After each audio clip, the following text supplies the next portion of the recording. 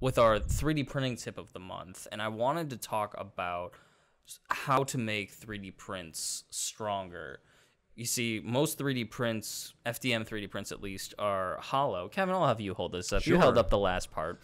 And so most FDM, fused deposition modeling 3D prints, they're hollow on the inside, at least to some extent. And so this little brick has different infill patterns. Most 3D prints have shells on the outside, different outlines, and then they have infill, which is just like a grid or a honeycomb on the inside that supports the print itself so that it doesn't collapse onto itself. And depending on how you play with the settings around shells and infill will dictate how strong your part is.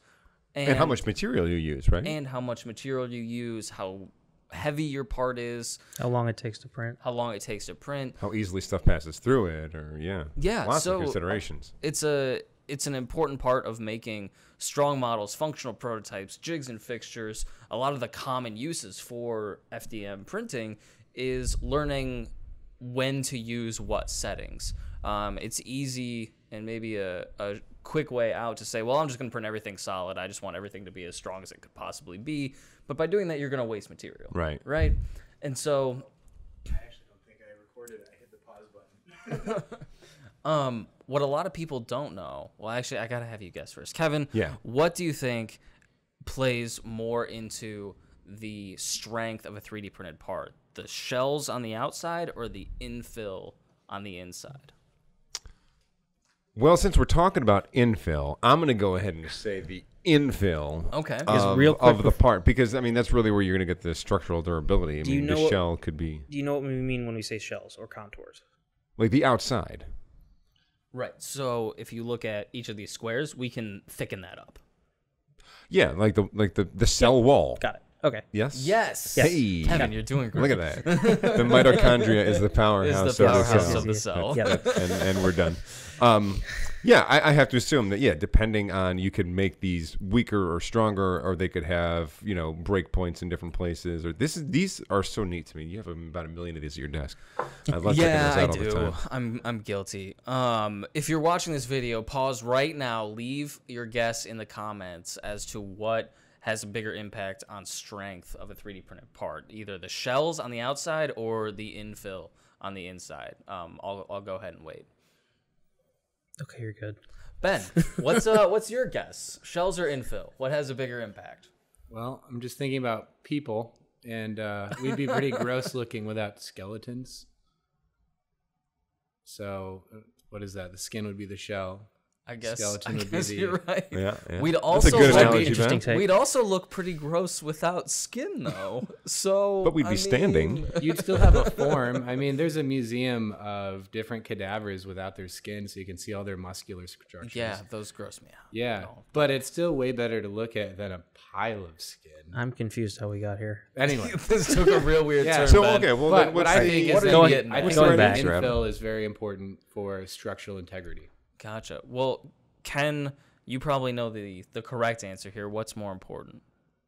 I would say it's slightly application dependent, but we usually see more impact from increasing the shell thickness. Oh, dang it. Trickster. You tricked me. Yeah, see, I distracted you guys with the fun infill patterns, but that's the right answer. And so typically you see a bigger impact just by thickening up the outer shell. So bigger impact, what does that mean? What do you mean by that? So by default, most 3D printing slicers only put 1 or 2 shells on the outside of a part. And then the inside is anywhere between 0 and 100% density of whatever pattern that you choose. And so if you take a part from 10% infill to 20% infill, just for example, that's not going to make the part as strong as adding an extra shell. Gotcha. Okay. We should test that. We did layer direction as a stress test. We did. But we didn't do infill and shell strengths. Right. Well, that's because I already know the answer, Ben. That's why we're talking about it now. All right, I'll just take your word for it. Take my word for it. No, lots of people have tested this over time. Not that we shouldn't test it. It could be a fun use of an afternoon. But typically, shells have a bigger impact. This is for a few reasons. One, it's usually dependent on how the part is loaded in the application. But more often than not, the infill just supports the part. The actual shell distributes the force. On top of that, when you have shells next to each other, kind of being drawn right next to each other, the plastic can fuse together a little bit better because it's drawn along the exact same path, versus with these infill patterns, it's really only contacting the outside shell in a relatively small area. There's less contact surface between. Yeah, that makes sense. So the less surface area that you have in between tool paths means less adhesion between those tool paths, which means not as strong of a part. Unless you anneal it. Yeah, annealing's a whole separate topic that we're not getting into. Ben is so passionate. He comes back to annealing quite often. At least once every other month. Now, That he brings up annealing. The only flip to that rule would be as you add more and more shells, your stiffness is going to go up. Sure. So your durability may go down. Right, and that's a whole nother can of worms that we could get into, of stiffness versus durability versus impact strength versus tensile. Adam, we got a whole new format. Don't give it all away at once. Right, so we will get back to all of those wonderful topics in your next 3D printing tip of the month. But for right now, keep in mind that if you want to make a stronger part while still conserving material, you're probably better off increasing the shell thickness of your part compared to just increasing your infill density. Thought-provoking question, Adam. Where's the AI that gives you the ideal infill pattern based on what your design is?